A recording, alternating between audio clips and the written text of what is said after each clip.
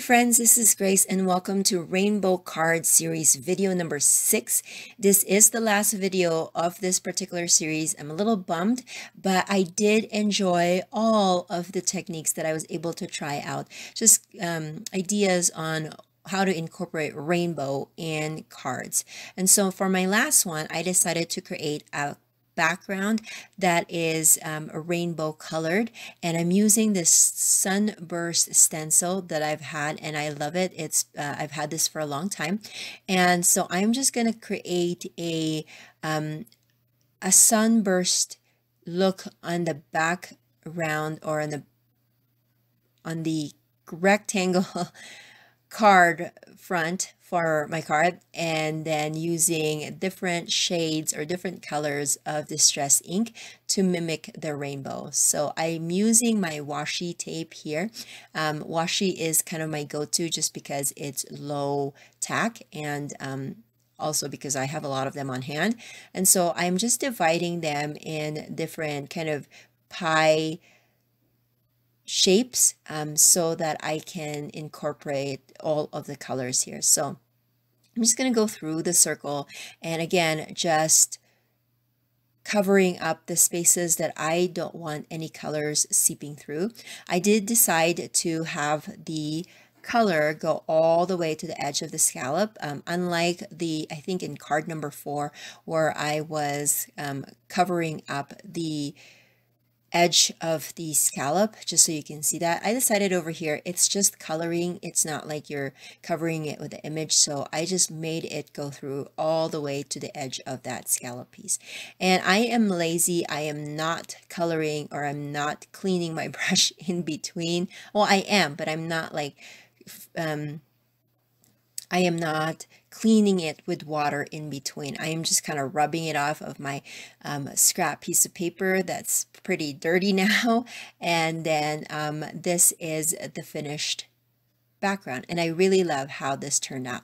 I don't know if you noticed, but this particular piece of card, I took a close-up shot of this rainbow, and this is actually the card, or sorry, the photo that I used for my thumbprint for this particular series, because I just love the background so much.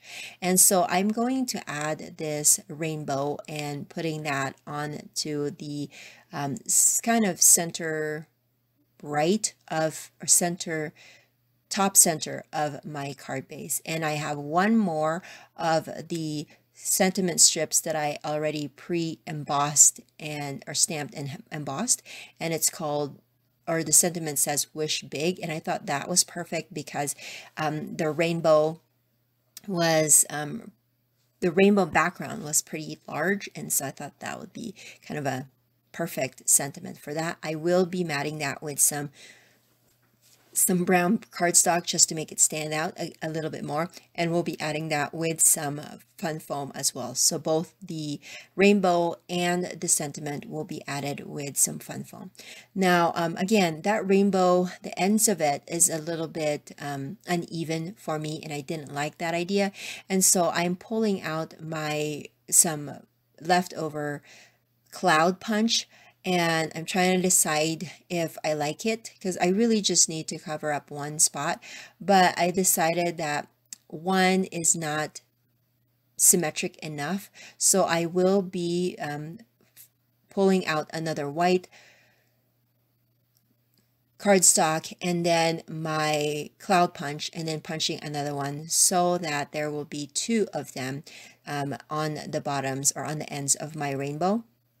And then that will do it for this particular card. I think I add some glimmer or shimmer pen to the rainbow just to make it shine a little bit more.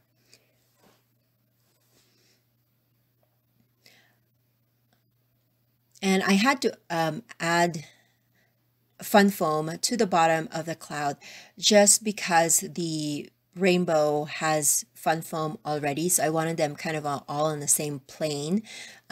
So I added some fun foam to that, and I will do the same to the bottom of the other side of the rainbow. I think this is the part where I'm adding the sentiment, and I believe I add the other cloud punch after I finished this particular card. So I don't think that it will be part of the video.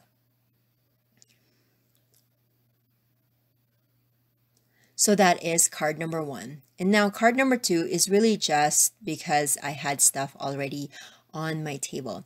And so as you can see, I just added the same distressed ink colors. I added that vertically onto my card base, or I guess horizontally if you look at it this way.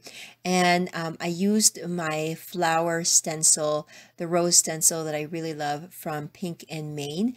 And then I'm using kind of that water distress look to it, or water resist, I think that's what it's called. And I'm just using some paper towel to sop up the excess. Now, it didn't really show the flower too much.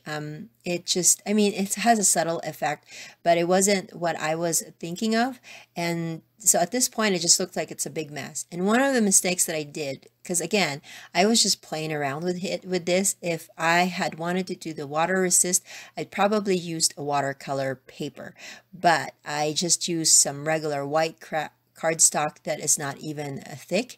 And so it started bowing, it started, you know, doing all sorts of curves. And at this point, I was like, I don't know if I really like this, but I've already spent a lot of time on this background. And so I decided to put my cutting plates over it and then let that sit for overnight and see if it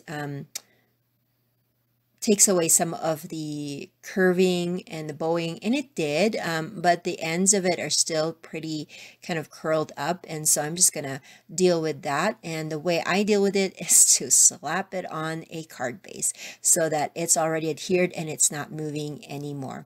And so I'm gonna add that to my card base, which at this point I'm just gonna go with a craft, and then I'm going to add the background piece. I mean, it's not so bad, but I feel like it's just a hot mess just because it didn't it didn't take in the flowers that I thought it would. Again, this flower piece that I have colored and cut is one of those where I've just stamped it and just, you know, didn't have any plans whatsoever, and colored it, and then now I am finally using it onto a card. I have this hello that I had cut out from a die from Pretty Pink Posh, and I was actually using the square die that this came from as a frame for my Christmas cards, but I didn't like the hello because it was a Christmas themed one. So I cut all of the hellos from that particular square punch, and so I have a bunch of them, and I added 4 over here just to give that particular sentiment some weight to it and some thickness. And so that's going to be the simple card sentiment for this card. And now I wanted to add some dots of something, and at first I thought maybe I should do gold, but I don't think that it will be stark enough to show. And so I have my white here, and I did practice my white because I know it's kind of a blob lately, and so I am practicing it on just some scrap piece of paper just so I can have a somewhat circle looking dots on my card. And that is it.